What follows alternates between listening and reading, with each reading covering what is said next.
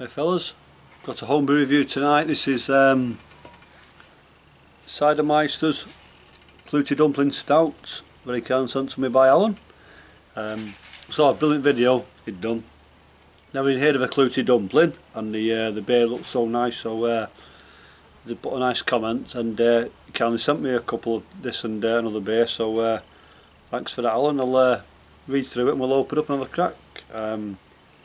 Hops, fuggles at 60 minutes and 10 minutes, bitterness 40 IBUs, yeast is USO5, final gravity 1.022, bottle conditioned half a teaspoon of brewing sugar, bottled on the 21st of the 2nd 2015, so it's a nice time to age. It's an ABV of 5.2%, which is a really nice strength, not overly strong and not too weak either.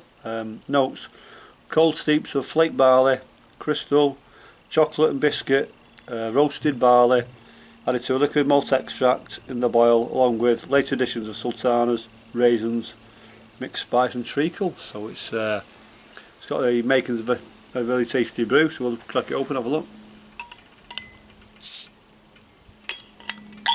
That's this there. Bit of smoke, and let's give it a pour.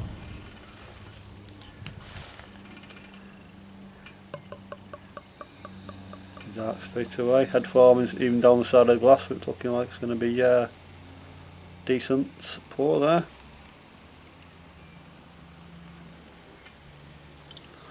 Stop it there. Whoa. Great looking beer there. Good finger and a, we'll say a finger and a third, we'll say. Headspace. Mostly tight. Caramel in colour bubbles, the carbonation there, you can't see it much, but dark as you like. To the light, can't see anything through there. Not overly cold, about 8-9 degrees, something like that. Been out of the fridge for an hour and it's a warm day, but I just wanted to try this one. Let's go on the nose. Treacle straight away. Dark fruits definitely coming through, possibly sultanas, raisin, that type of thing. Oh, it's just smells really sweet as well. Head is calming down now. Nice bit of lace in there.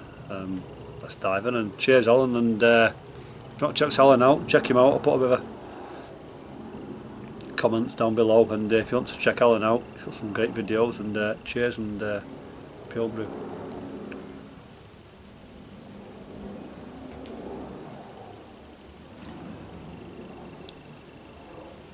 Oh, that's so rich, that. Loads going on there. Caramel and treacle abundance.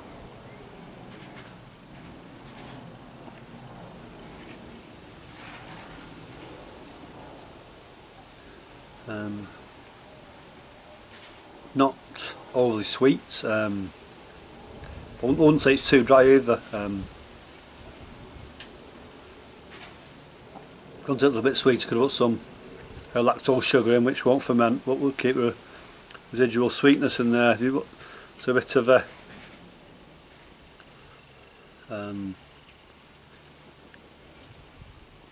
advice I can give, if I can give any advice. So say if you want a bit sweeter, say lactose sugar, it won't ferment, it'll keep the sweetness in there, and using and like some milk stout, something like that. But it's top brewing, that, absolutely fantastic. Swirl there, laces there, head's coming straight back. That's so nice, that. Not tasted many nicer stouts than that. So yeah, it's a big hit from me.